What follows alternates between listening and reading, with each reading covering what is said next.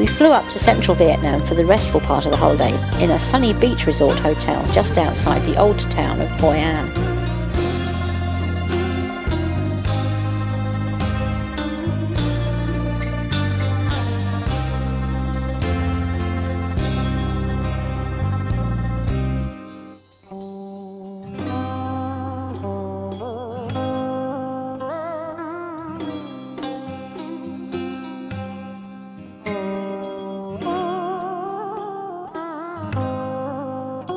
Hoi-an itself is a delightful mixture of modern and traditional and is a UNESCO World Heritage Site.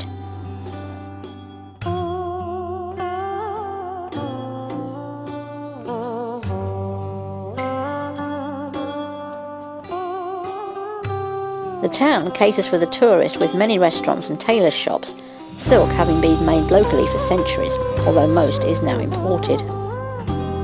There are also temples, and an eye-catching relic of the town's past importance is the Japanese Bridge, which connects the Japanese and Chinese sides of the river, and was built in the early 1600s.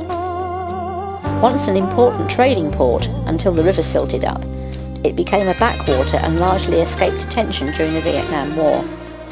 The fishermen still make a living, and the river is used as a thoroughfare by the locals and even for clothes washing.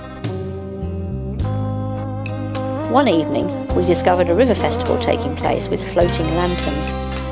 Stalls selling these floats lined the riverside, and we bought our lanterns from a stall supporting the local orphanage.